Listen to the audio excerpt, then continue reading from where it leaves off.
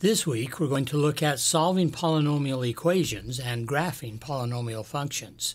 We've already studied two kinds of polynomial functions: straight lines, which either had a positive slope or a negative slope, or parabolas that were either an opening up parabola or an opening down parabola, like a string hung between 2 points or a water fountain. Now we're going to look at higher degree polynomials.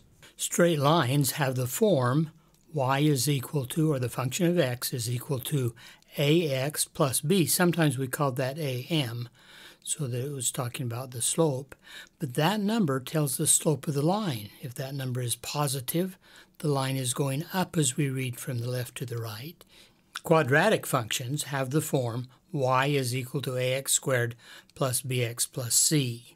In this case, when a is positive, this leading coefficient, it's going to be an opening up parabola. And when that a is negative, it's going to be an opening down parabola. Notice another similarity in these two. In a straight line, this constant coefficient b tells where the y-intercept is.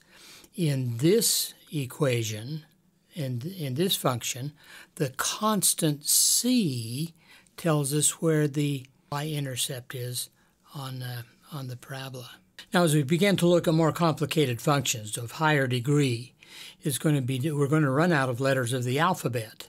This is a popular scheme for studying polynomials. The coefficients are all labeled by a's with the subscript. For example, if we were looking at a first degree polynomial, we would call that a1x plus a0.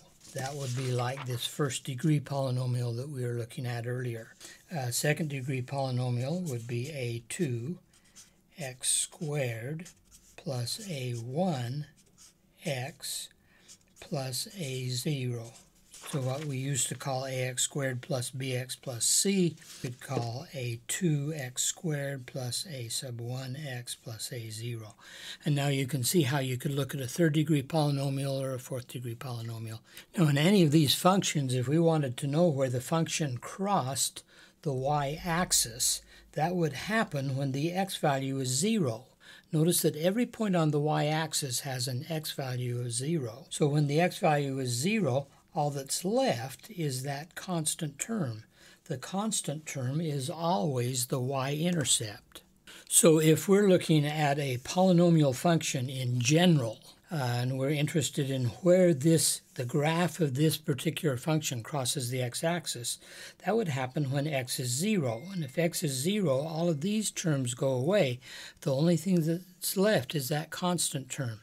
On the other hand, the x-intercept occurs when the y value is 0. So if we wanted to find the x value of the x-intercept, it would be simply a matter of solving this equation.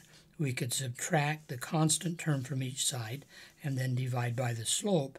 That would mean that x would be equal to a minus a0 divided by a1.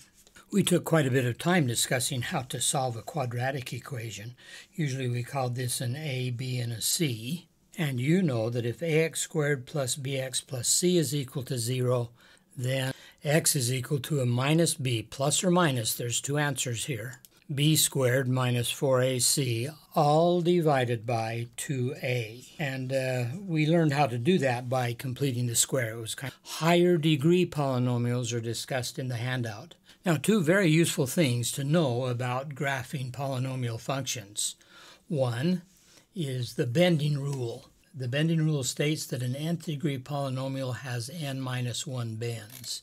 In the two polynomial functions that you've studied most, the first degree polynomial functions are a straight line. They have 0 bends in it. A second degree polynomial has 1 bend. See, it's like taking one piece of wire and bending it, a string hung between 2 points, or an opening down parabola, a water fountain. A third degree polynomial, it's not surprising, there's 2 bends. Do you see them there? There's 1 bend, it's a bending down, and this piece is a bending up. An important caveat to this is that some of the bends can happen at just one point. For example, x to the 4th power, it looks like it only has 1 bend. But really what's happening is it bends up here, and then there's a bend down right there at the 0, and then it bends up again. But in general, a fourth degree polynomial, if we expanded this particular expression, it would be a fourth degree polynomial. Do you see the bends? There's one bend right there. There's a second bend right there. It's a little hard to tell where the bending changes. Somewhere in here called an inflection point, it changes, and there's the bend up. So it's got 1, 2, 3 bends. But in general, that bending rule gives you an idea of the shape that a polynomial function should have. The second big thing that you should know is what the end behavior is. And the end behavior says this. If you look at the leading coefficient, that's the coefficient on the highest degree, that in the end, when you move over here far to the right, then the function will, if the leading coefficient is positive, it will be going up. The combination of knowing that bending rule and that end behavior rule gives you a lot of feel for what the graph of a polynomial function is going to be.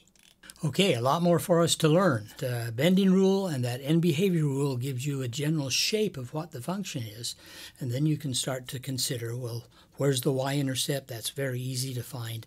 The x-intercept is harder to find, but if we could see the graph of the function, we might be able to guess at least at where that graph crosses the x-axis.